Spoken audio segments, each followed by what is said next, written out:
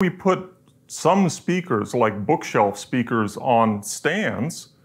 Why don't we put subwoofers on stands? Why do we always see them sitting on the floor? Well, there's really two main reasons for that, in case you're curious and interested. One is that the bass frequencies produced by a subwoofer are not, in most cases, unless they have a very, very extended high frequency range, which most don't, and the crossover points that you set on them will not allow them to go over, 80 hertz or 100 hertz.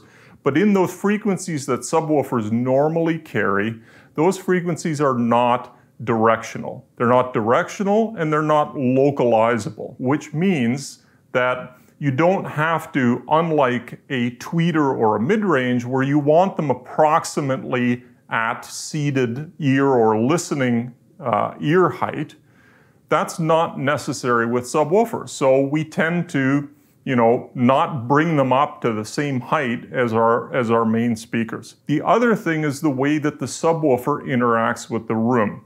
When you put a subwoofer on the floor acts as a loading boundary, and a few things will happen. One, you will pick up bass energy just by the fact that the subwoofer is not up in the air, but sitting on the floor.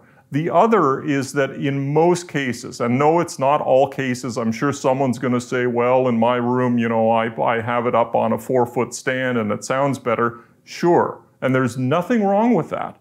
But in most cases, you will get better coupling of bass frequencies to the room if you're on the floor, and you'll get a smoother response. Now, the same thing, of course, applies if we get the subwoofer close to any other boundaries, like a sidewall or back wall or whatever surface, whatever large solid surface becomes another boundary. I'm not going to rule out the fact that you shouldn't try some things with your subwoofer.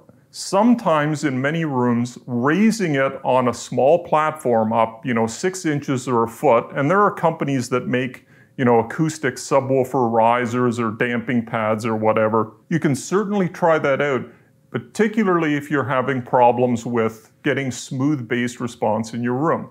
But generally, that's the reason why we tend to have subwoofers sitting on the floor and not up on stands like our, at tweeter or mid-range level.